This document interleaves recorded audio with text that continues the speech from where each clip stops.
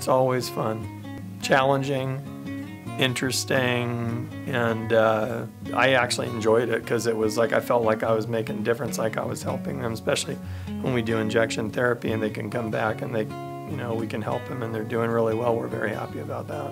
Well, we have the surgical center next door. It's actually, we're all under one roof here. So we have one side's clinic side, one side is surgery side. When the patients see us for their office visit, they know where to come for their procedure as well. So we deal with a lot more with neuraxial type pain, in the neuraxis rather than out on the shoulders or so forth like that. So if patients have truncal pain around the rib cage area, abdominal pain, neck pain, headache pain, kind of the more middle area.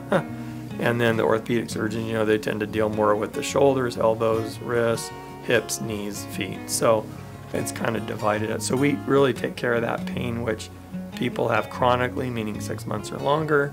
Of course, we subscribe to a lot of journals and articles through the internet, and nowadays we have our cell phones and our email, and so new advances are always being pretty much popping up on our desk, so to speak, whether it's on the phone, through our email or whatever. We see new stuff all the time coming through now. So science is getting more technical all the time.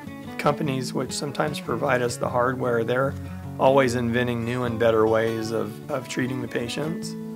And so they're coming up with new technologies that then we have to learn to use it on a patient. If their pain can just be treated with just medications, then that's great.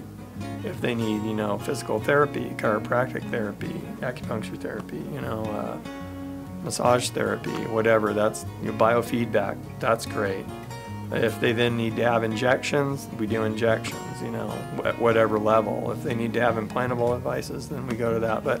So it's kind of a stepwise fashion that you always take every patient through, going from the least amount of work to then having to go through more progressive stages. And it just depends. Sometimes, based on the patient's diagnosis or kind of the feel for the patient, you can tell how quickly you may have to advance through the steps. Sometimes it's quickly, sometimes it's slowly, but there's a pathway that you follow. My favorite patient stories are the ones where we make a big difference in their lives, where they just come back, saying, hey, what you did was absolutely wonderful. I'm 100% better. I can do things that I wasn't doing before. That makes you feel real good inside.